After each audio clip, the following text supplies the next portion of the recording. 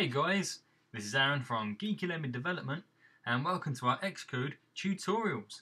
And in this tutorial I'll be showing you how to create and set up the basics for a universal application. Now, unlike normal, when I already have the project kind of set up and example on the simulator, we're going to go straight from the beginning and create the whole project from the start. So when you create your project, I'm going to select a single view application, press next, and in the product name here, I'll just simply name it Universal App, and in the devices here, I'm going to select Universal. Now if you just create that now, you can see already it's kind of giving you the basics of a universal application.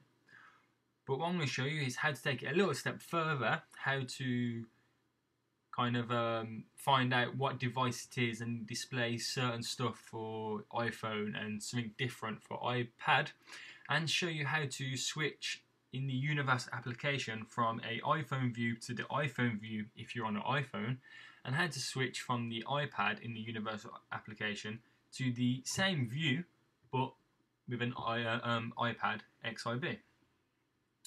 So if you jump into our application delegate.m, you can kind of see it in front of you, how the universal works.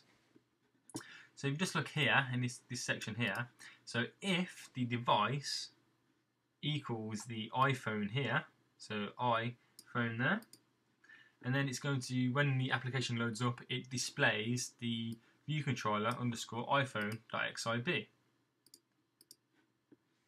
And then you can see here else display viewcontroller_iPad here. So what that's basically saying is, if the device is iPhone, show the iPhone XIB. Else, if it's not the iPhone, the only other XIB it can show is the iPad one, as there's only an iPhone and an iPad. So if you go into our viewcontroller.h and just simply create a simple label. So IB outlet space UI label space, and I'll simply name it label and save that. When we go into both of our XIBs, you can see the labels there, and we jump into our iPad one, click on Files Owner, and the label is there too. Now if I go into the iPhone one and then simply add in the label, just center it and link it up with the Files Owner, and do the exact same thing for iPad and link that up. Now whatever we tell it to do within the coding within the .m will happen on both the iPhone and iPad XIB. So if the view did load, so label.text equals @ quotation mark, and that was semicolon. So we're going to get the label to put hello, simply hello. So if we select the iPhone simulator and build it on there first, just wait for it to load up now.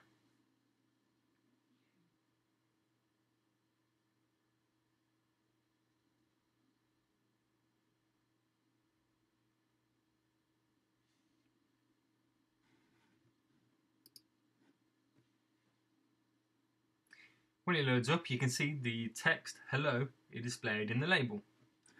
Now if I stop that and went to the iPad one, and exactly the same again, because we told it to display hello in the label, it will display hello in both labels. So we just wait for the iPad simulator to load up. So there you can see at the top, hello. Now what if you I wanted different text to display in the same label but for different devices? So let's say I wanted the text to display on the iPhone, hello, I'm an iPhone, and on the iPad I wanted to display hello, I'm an iPad. So what you simply do is go into your .m and look at the code for how it loads up the XIBs for the device. So if you just copy that and go to your .m here, and we just get rid of the 2 lines here. Now I'll just space them out here. So basically, again, so we can use this as an example. So when the app loads up and it's loaded up the correct XIB for the device you're on, the label here, we just copy it and just get rid of that there. So if the device is iPhone, we're going to have label.text equals I am an iPhone. Else display I am an iPad. Now, because there's also iPods, the iPod works off being told it's an iPhone. So no matter what you do within saying like how we got it set up here, if it's an iPhone, then do this. Else, if it's not an iPhone, do this. And the only other option is iPad and iPod, but the iPod is considered as an iPhone, if you kind of understand that. So the only other option is it for it to be an iPad. So now we've done that. So if it's an iPhone, so if we just stop this simulator, go into iPhone, so build and run that. So again, if we're telling it's an iPhone, so once it loads up, if the device is an iPhone, label.text displays I am an iPhone. So if we stop that, go into our iPad simulator now. Now, because it's not an iPhone, it's going to go, I'm not an iPhone, so the only other option is to display the label as I am an iPad. You can just wait for it to load up now. So there we go, so I am an iPad. So that's an easy and pretty simple way of making the app do stuff depending on its, well, it's on the device it is, whether it be an iPhone or iPad. Then a next step to take it a little bit further, just close the simulator now, is now what if we wanted to switch views? So if we did the normal way, how we normally do it on previous tutorials, you just switch to a new view and that's pretty fine. But now it's universal and we're using universal features. What we will simply do is, again, let's add our new view like we've done before. So Cocoa Touch and Objective-C class. Name it second view. And don't select it for target for iPad, as you can do iPhone first. So press next and create. So it's all in there now. So we just drag it underneath our view controller here. So then, go into our .h here, and we're going to create a button.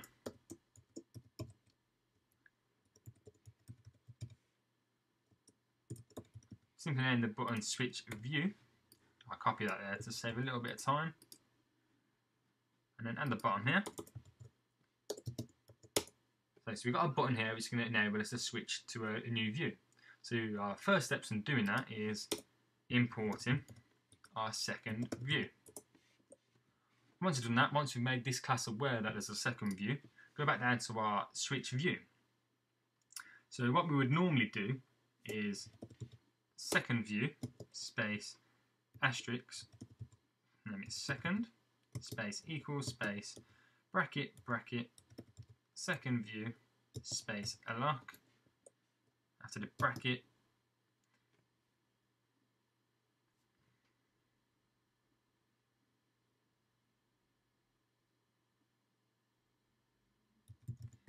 init with nib name, and we normally put nil for both of these. So we'll just carry on how we would normally do it, and then we would do bracket self space present present view controller, and in the highlighted section we do second animated yes completion no, bracket there. So this is how we would normally do it, switching views. But if we switch to our new view, and our new view is for iPhone. Now, just like on the view controller at the top here, we have an iPhone and an iPad. So if we go to right click and add a new file, this time we want user interface and select view. Target this for iPad and then simply name this second view underscore. I'll make it the same, make sure it's the same name as the class. So second view underscore iPad. So all we've basically done now is added a new interface and named it second view underscore iPad. But it's, if you click on files owner, there is nothing, even though there's nothing there anyway. If we added a label in quickly, so IB outlet label space asterisk, simply name that label, saved it. Now in the interface that was with the class, click on files owner, there's the label. Go into our iPad one, just because we named it doesn't mean it's linked up. See, there's no label there. So if we click here into our identity inspector after we clicked files owner, in the custom class there in the class section, NS object, type in second view and enter. Now come off that and go back into files owner and inspections, you'll see the label is now linked up. And also we need to relink the view up as we've changed the class of the XIB. So just build that now. Now we've jumped quite a little bit far ahead, so we'll just recap on what we've just done. So we created the universal application, it loaded up. Already this is all preset, tells you Xcode already does it for you, preloads the interface for whatever one your device is. Now in the view controller, what we've done is once the view loads up, the label displays the text depending on what device you are. Now we've added a button here which enables us to switch view to our new class here. But so far, when you press the button, as we do here, it's going to switch view to our new class, and it's always going to switch to the second view.xib. Now, what we need to do is the same, exactly what we did with making the label change depending on what device it is. We need to switch to the view and load up the interface to which device it is again. So if I copied and pasted the little code here for the detecting what device it is, get rid of the label codes, and then copy the switching view code in. So you paste that in there, space it out so you can clearly see it. Now again, when the user device is press iPhone, it's going to switch to view, else if it's not iPhone, it's going to switch to view again. But just like in our app delegate here, you can see in it with nib name, view controller underscore iPhone. So if we jump back into view controller.m and change the nil here to @ quotation mark, second view. And then for the iPhone one, we do second view underscore iPad. So now when we switch to using the iPhone, it's going to switch the view, then load up second view.xib, which is the one for iPhone. And then if it's not an iPhone, it's iPad, it's going to switch to the same view, same classes, everything's the same, except it's going to load up second view underscore iPad interface, which will be the big one for the iPad. So far, we can build and run now, but don't really see what's happening. So like we've added in the second view, our label. Now if we implement the same code here for our label in our second view, so again, the label, we'll change the actual names, it hasn't got a capital on this one. So basically, we're going to switch to view. Easy way to show you is in the simulator. So builds, it's going to load up. The label is going to display the device we're on.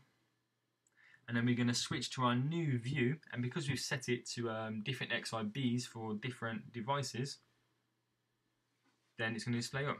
Oh, we need to add our button. So we forgot about that there. So we need to add our button for switching to our new view. So files owner, switch view, I'll do simple touchdown, copy that, paste it in here, and switch view, touchdown. So we build it again now. Oh, got an error there. I forgot to stop this simulator from the previous one. So build it again. Okay then, so built it on the iPad simulator, loads up, the label displays I am an iPad. Press the button, it will switch to our second view. Now we haven't really added anything on our second view. So having got our label to display it, we now need to add the label. So space it out a little bit, center it.